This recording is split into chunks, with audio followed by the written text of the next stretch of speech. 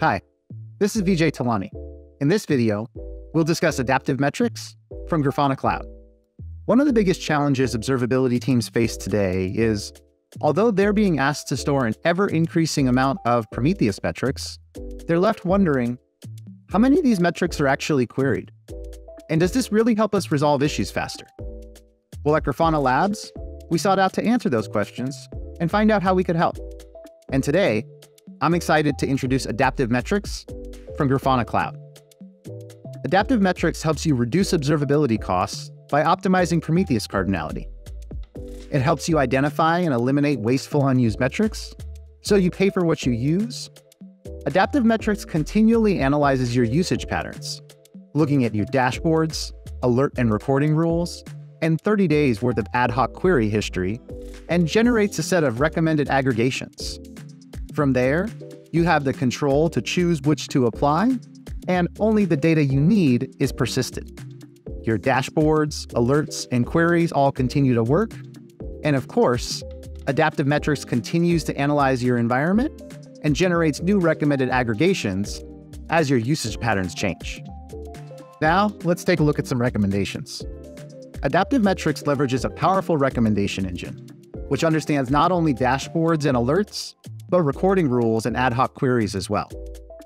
In this example, we see that this metric is not being used in any dashboards, alert, or recording rules, but has been used in ad hoc queries.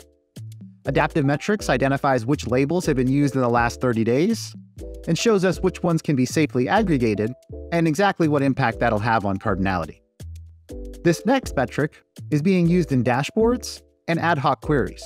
Once again, adaptive metrics knows exactly which labels are being used, tells us which ones can be aggregated, and here we see that this can have a significant reduction to cardinality. Now, let's see what happens when we aggregate this metric. Here, we see the pre-aggregated version. We see all of the labels, including those that are not being utilized, and the total number of time series. Looking at the aggregated version, we see that only the labels which are being used have been retained, which has significantly reduced the number of series. And of course, our dashboards, alerts, recording rules, and queries will all continue to work. Next, adaptive metrics sees a metric which is not being utilized at all. In this case, it recommends that we aggregate away the high cardinality labels, where we can significantly reduce the number of time series without actually removing this metric. Now let's see what happens when we query.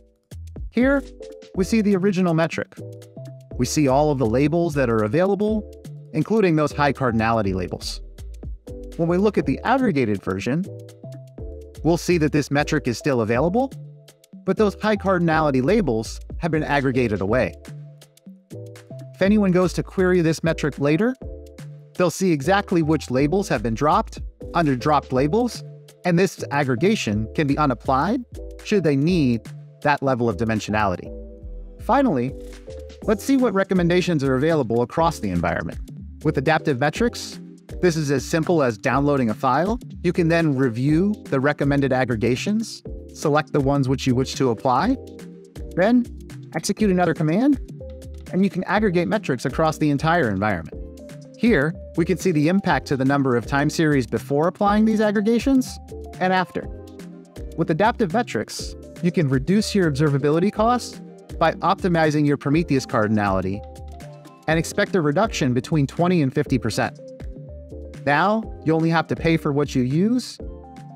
Get started with adaptive metrics today.